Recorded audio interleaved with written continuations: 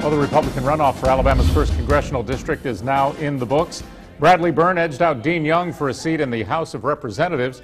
Byrne will serve the rest of Joe Bonner's term, then do it all over again in less than a year. Well, tonight Byrne is preparing to square off with Democrat Burton LaFleur in the December general election. Local 15's Darwin Singleton has been breaking down the race county by county. Darwin, how close was it?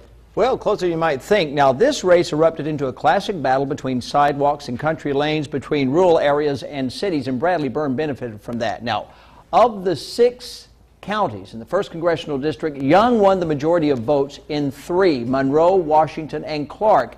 And while he won by respectable margins in Monroe and Washington, Young won Clarke by just 1 vote. Bradley Byrne captured the 3 most populous counties, Escambia, Mobile, and Baldwin counties. Of course, Baldwin County is Dean Young's own home.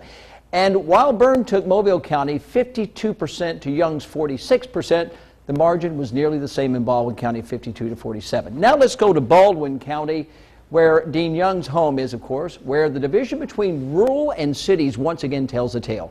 Take a look at this map and you will see Bradley Byrne captured all of Baldwin's bigger cities, Daphne, Spanish Fort, Fairhope, even Gulf Shores, and Young's own hometown of Orange Beach. That despite robocalls made by Orange Beach Mayor Tony Kinnon on behalf of Young. So, where was Young strongest? Well, in rural areas and communities in small towns like Loxley, Stockton, Perdido, Bay Minette, Rosinton, Silverhill, Robertsdale, Elberta and Bon.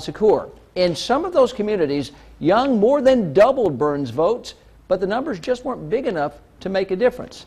Now, Byrne won where it often matters the most, where the people are in larger towns and cities, and that's the way it went, Greg. All right, Darwin, thanks. Burton LaFleur and Bradley Byrne now on the ballot for the general election coming up, and that winner will then serve out the remainder of Joe Bonner's term. As always, you can turn on Local 15 News and our website for all the returns that night when they come in.